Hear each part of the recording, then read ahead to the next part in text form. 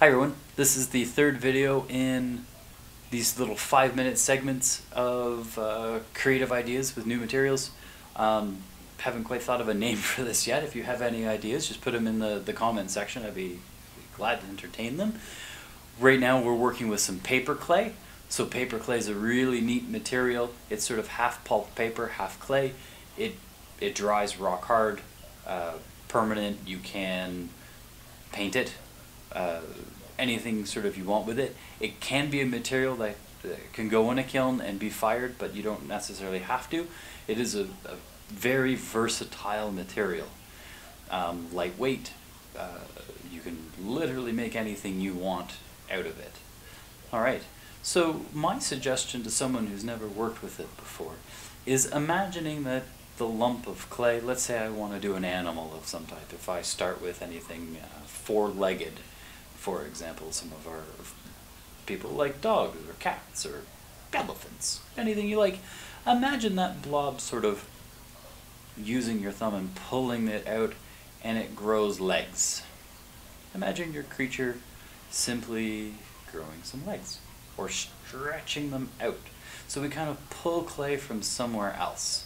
This makes the strongest clay that you can have because it's always been attached to itself. Alright, kind of have a Ninja Turtle shape at the moment. Can change very quickly, especially when I start getting in ahead. Well, so far I've got kind of a person. And that's what we want. We don't want to focus on the details. If I'm doing a cat, don't start at the whiskers.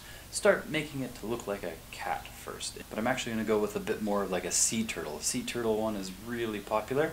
So what I'm going to do is just take my thumb and sort of define where I want the shell to sort of start and end.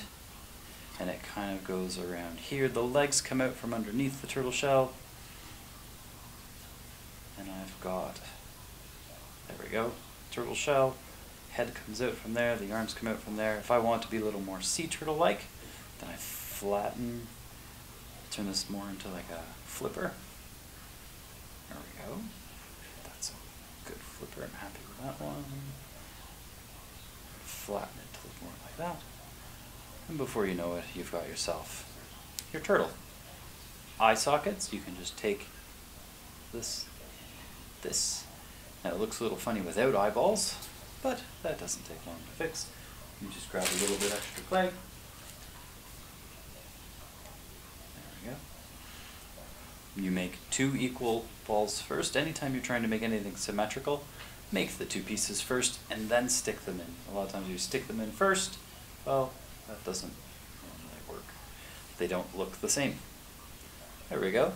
So that is my turtle. It's quite cute.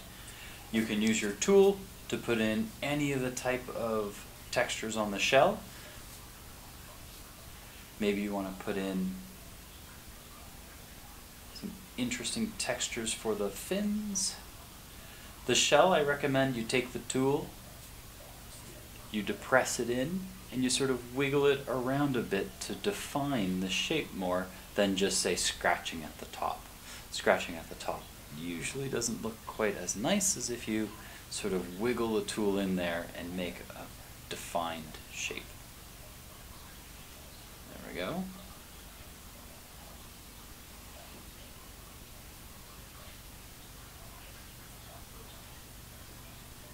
How's that?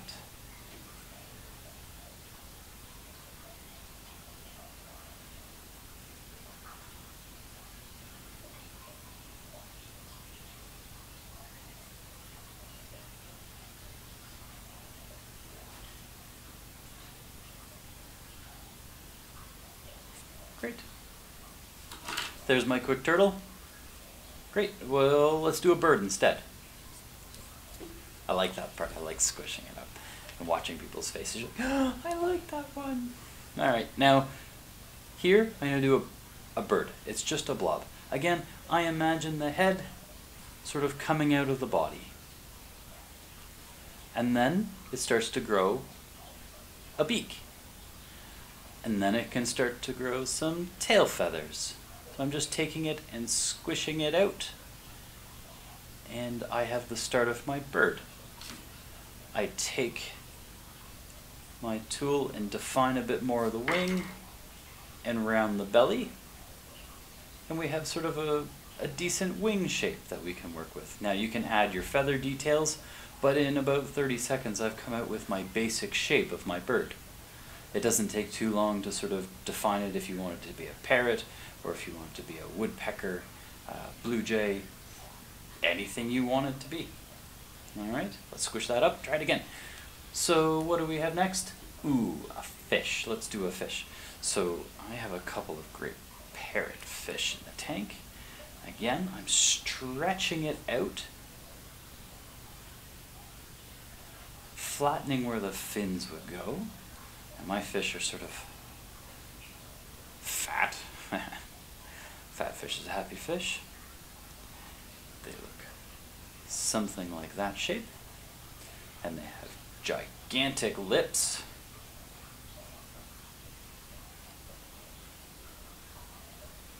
For the fins, I would sort of just cut into the fish a bit and then stand the fin up. Here's where I'd put the eyeball. First I'd make the eye socket, roll a piece of clay, and stick it in. Notice I haven't put any of the scales on, any of those kind of textury things.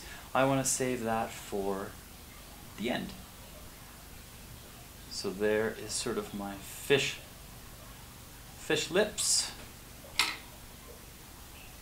There we go. Now when you want to smooth something like this out, you take the side of your thumb and you slide the side of your thumb along it, and that will smooth it out. I like to put in my textures just after I've smoothed it. I've confirmed that I like its shape. There we go. And then move on to the next step. In your kit, you get a variety of different plastic tools with different edges. We have one here, that's the Scratchy Wetty Wiggly tool. Alright, you have little teeth on it. There is another one with sort of a serrated edge that would also work. Alright, we want to attach a piece of clay together, so let's say I wanted to put on the fin instead. Well, what I would do is scratch up the surface. I would really sort of rough up both sides. Okay? I scratch it up, and then I add some water. I wet it, and I take the two pieces and I wiggle them together. Now wiggling is the important part, not the pressing. The wiggling helps the clay to join together. Pressing does not. There we go. And that will help it stick way better. Now that my sculpture is sort of nearly finished, I can take other tools like this nice smoothed edge one, and I can use this to sort of mark in other areas to show the fins. Maybe I want to take something a little bit more rounded, like this one, to put on some scales. So I just depress in sort of a pattern.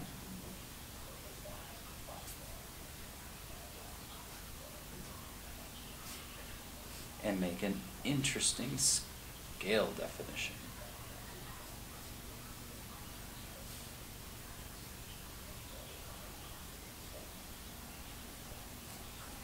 Great. I can take my next tool like this one and use it to sort of define in here. This one you sort of push things back up and then pull away with the other side. There we go.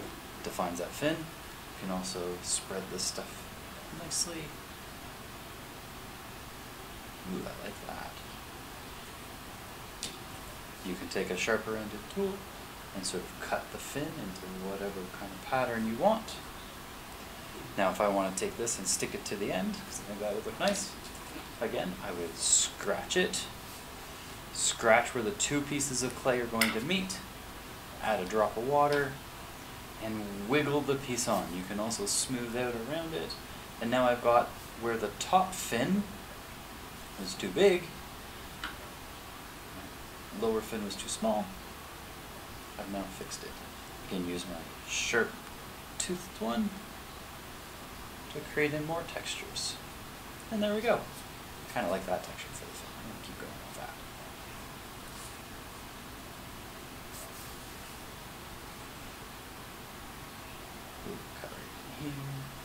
up a bit. And there you go. Now I've only done my fish on one side. You can do your fishes on both sides. Again, don't add too much water. Alright. Clay is somewhere between dirt and mud, so if you let it dry out, then it's just dirt in a shape. You can reconstitute it by adding a bit of water until it's completely dry. So if it loses just a bit of moisture, you're good. But once it starts to dry out permanently, it's done. If you add too much water, then it just turns into mud, and you have to wait for it to dry out a bit before you can do your next one. So there we go. Thank you very much for watching. We'll talk again soon. Have a great day.